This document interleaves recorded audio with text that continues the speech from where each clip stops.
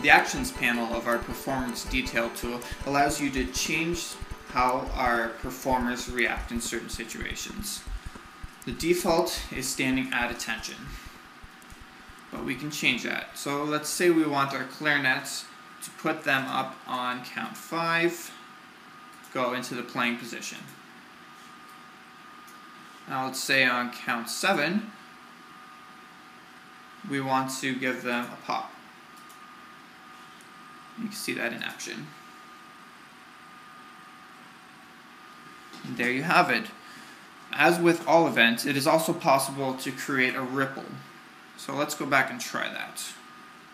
First, I'm going to delete these events. Select and press delete.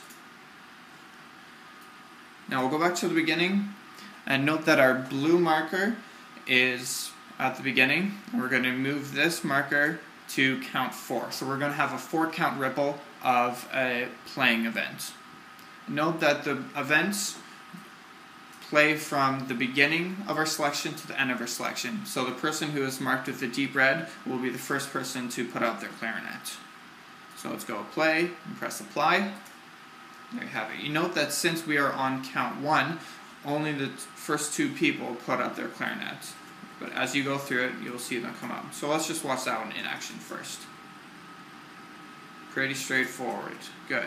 Now we're going to do a pop event that overlaps that just a little bit. So we're going to start on count 2, our blue marker on count 2, and our purple marker on count 6. And then we are going to create a pop action. Press apply.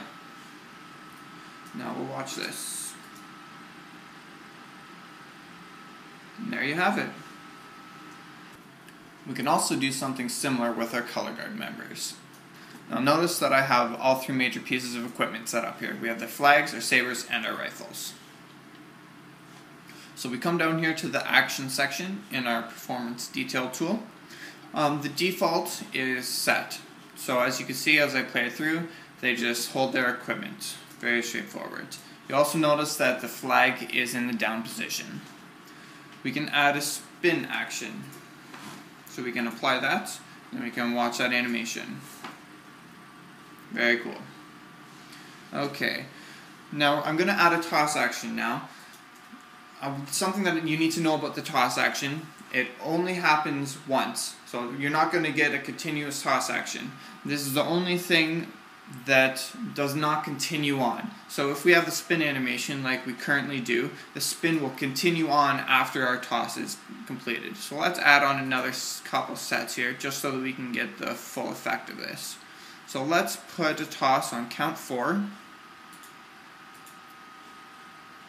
and we'll watch this play.